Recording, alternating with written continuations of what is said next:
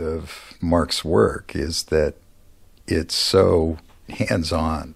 He starts these pieces with what we call the kind of central joint. Looks like a knot. It's got two jobs. It has to be aesthetic and it's got to be structural.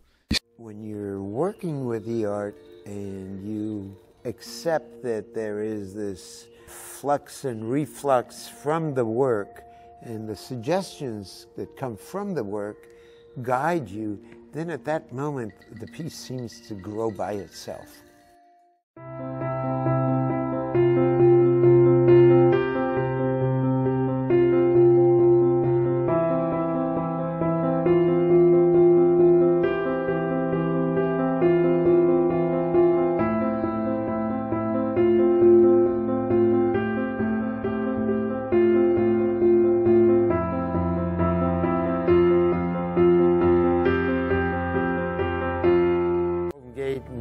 Arriving in the country of freedom, and I said to the sailors, I said, I want to live. As you can see from my work, I really respond to bridges. The Golden Gate Bridge is such a gorgeous bridge. Like, it is like bow and arrow right to the heart.